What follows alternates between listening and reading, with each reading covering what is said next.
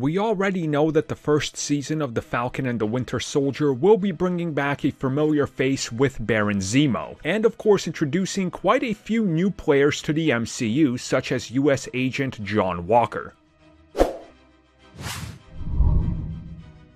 So this news is actually coming at us from a direct source, a writer/producer, Derek Kolstad. Now this guy you might be familiar with because he's worked on the likes of the John Wick trilogy so far, and he's actually a writer for the upcoming The Falcon and the Winter Soldier first season. So during a recent discussion with Empire, he said, and I quote, "What I will say is that there are characters from the earliest Marvel movies that are coming back." Well, that is literally as simple of a statement and a confirmation as you could get from an actual person that wrote the series. Now, the going, I guess, theory / sort of conclusion we all had with what's happening in Black Widow, the fact that they said that Black Widow and the Falcon and the Winter Soldier will be something that have to come out around the same time because, again, we're going to see a build up to what's coming down the road, and many people speculating that this will in fact be the formation of the Thunderbolts. It does make sense that this is the route that they're going. Now, some of the villains that are obviously left over that you could include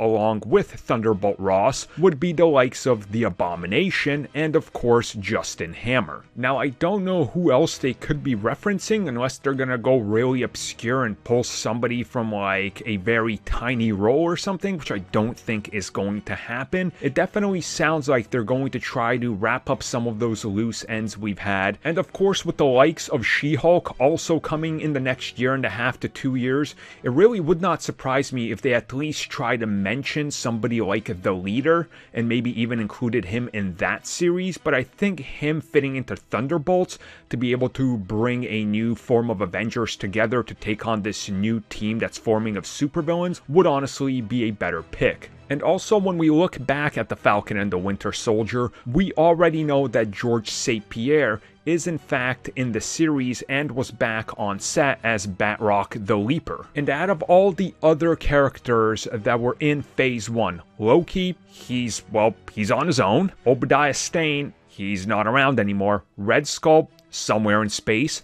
Justin Hammer, in jail. Whiplash, yeah, that's a no. Arnim Zola, you could really, if you stretch far, you could bring him back and say that the computers in the Winter Soldier were just a leftover, but he's still out there, maybe in the robot body.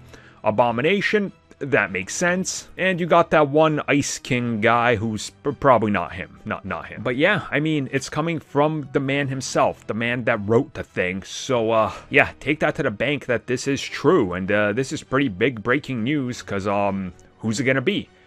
Come on, Abomination.